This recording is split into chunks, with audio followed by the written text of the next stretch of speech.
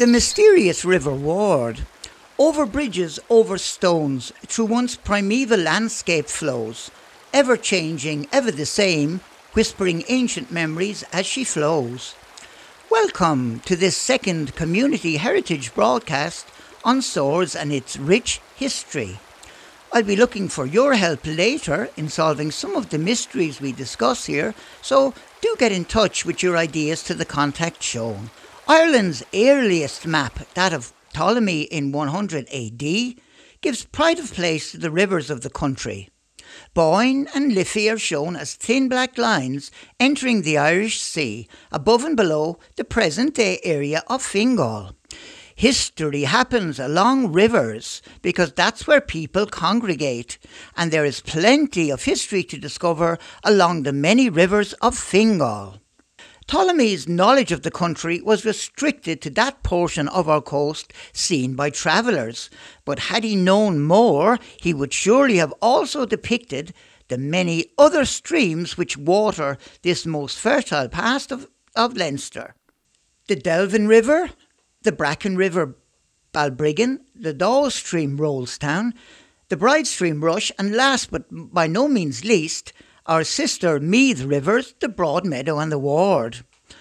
All are streams rushing pell-mell down from the Meath highlands of Ashbourne and Ratoath, and like all flowing water, sea-seeking. The Ward River was first formed when glacial meltwater dug deep into the limestone boulder of the Ward Valley eons ago.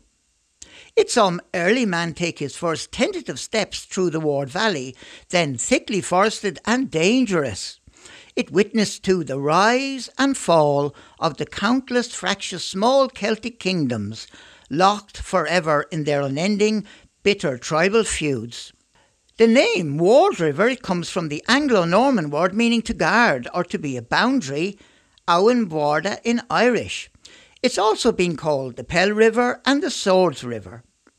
18 kilometres long, it has a water catchment area of 60 square kilometres. The parent river drawing in many watery offspring in its headlong rush to the sea. It rises in Kilbride, just south of Ferrycourt Racecourse, and flows through the Ward Valley Heritage Park and then on to Brackenstown. Entering Swords, the Ward River takes its famous veer north through the village, exits over Scottstown Bridge and reaches Balheary and Lisson Hall. Here it joins with the Broadmeadow, and together the two sister rivers join streams as they enter the Malahide estuary, their warm fresh water finally mingling with the salty blue of the Irish Sea. Once, shoals of salmon came upriver this way, and so too did pillaging raiders from the north, ravaging Columba's famed monastery for plunder and slaves. So close was Swords to the coast then that the monks had barely time to ring their tocsin handbell in the tower before hell was unleashed upon them. Throughout its length the river passes through the old lordship of Meath, granted to that great builder of moats and castles, Hugh de Lacy. In 1172, de Lacy was a formidable warrior, supposed to have once cleaved through both knight and horse with a blow from his murderous battle-axe. Another Meath man not to mess with then. De Lacy allowed the native Irish to continue working his land, pragmatic and canny enough to see that his taxes could only be extracted from working farms. His settlement from Henry II, Maw Bra, or the Beautiful Plain, comprised all of present-day County Meath, along with the former important Viking colony of Fingal. Later in time, this settlement became a cornerstone of the Pale. The landscape and river de Lacy controlled has evocative townland names even today: Mount Ambrose, Scafovel, Skidoo, Warblestown, Saucerstown, Tubberbur, Killeek and Knocksedan, all townlands of the ancient barony of Nethercross.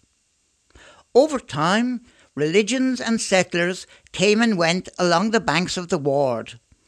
The old pagan idols banished by St. Patrick for the new Christian religion coming out of Egypt, one God, one saviour, and worryingly for the expanding native Celtic church, one pope as well. Inspired believers at this time renounced the worthless world and lived in lonely and God-forsaken places. In time, too, they would spread their religious insight and revelations all over Europe and beyond. Norman castles and roads, too, sprang up alongside the river. Continental French patois mixing with the soft Irish murmur and the merciless tread of Cromwellian boots also came this way, 1649 to 52, destroying the last lingering remains of the old Celtic world. Catholics lost their land, banished to barren bogs in Connacht, and still the river held its course, though they tragically had lost theirs forever.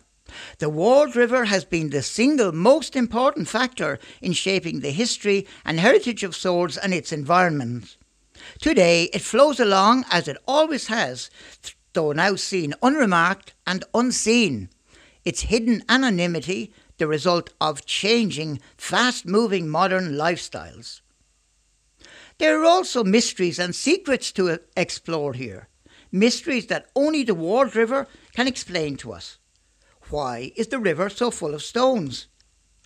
Is there evidence along it of early settlement in Swords? And what beliefs did these early people have? And how did goods make their way so rapidly from the coast into Swords village in times past? Rivers surely make local history. Now let's explore some of it together. Having walked the length of the river from Killeek Bridge many times, I was always forcibly struck by the huge amount of stones of all shapes and sizes resting within it.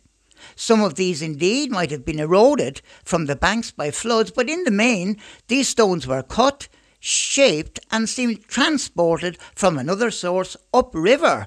What catastrophe of weather could have caused this? The total destruction of the river's stone banking and bridges. Well, one likely contender may have been the hurricane of the night of 6th of January 1839, when winds of over 115 miles an hour hit Ireland, demolishing paths and steeples in its path. The artificially straightened and confined banks of the river within the park may have been especially vulnerable, as the severe damage around the Placid Bridge up there suggests. Next time you look at the river, why not check out all the big stones, big and small, deposited within it? What's your theory about what happened here? All the sections of the river have different stories to tell, no more so than that old section up at Killeek. A possible early church founded by St. Fiach, 415 to 560, may have predated Columba's foundation at Swords. Also, what seems to be an ancient druidic grove centred on an old ash tree with stonework attached, is also to be found up at Killeek. Pagan remains in Ireland traditionally suffered a cruel and total excision from history. The accidental discovery of an oddly shaped piece of wood up in the river is an interesting discovery. What can it be? It seems to have curiously knotted fibres at one end and also the basics of a crude face. An old boundary marker or old fencing pole? Any ideas on this artefact are welcome. Our final mystery about the river concerns the connection between Swords and the sea. From ancient times we know this was a much closer connection than at present.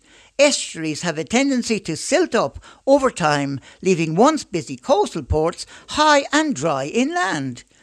In 1750, Robert Molesworth writes from the high ground of Brackenstown House that, "From my room I can see a boat unloading 100 tons of coal for me down at the harbour." So he could clearly see the estuary area of Lissenhall from Brackenstown then. This recent rediscovery of a loading pier and stone entrance, just where both rivers join, confirms the truth of this observation. Swords Port really did exist upriver in navigable deep water, inland from the open sea, and for centuries goods were carried efficiently into the village of Swords, transport by the sea and boats being the norm then. Another mystery solved perhaps? Rivers sustain and enrich us. Contact with their roots deepens us in Mother Nature, and their constant motion reminds us that change is the natural order of things. The Ward River is our river, our own unique heritage and our abiding companion and inspiration. Let's restore it back to a central place in the daily lives of Fingalians. The story of the rich heritage along and within the Ward River has been closely interwoven with the lives of many generations of North Dubliners. It remains an inexhaustible treasure of heritage for our children and grandchildren to discover and enjoy. Fingal Aboo.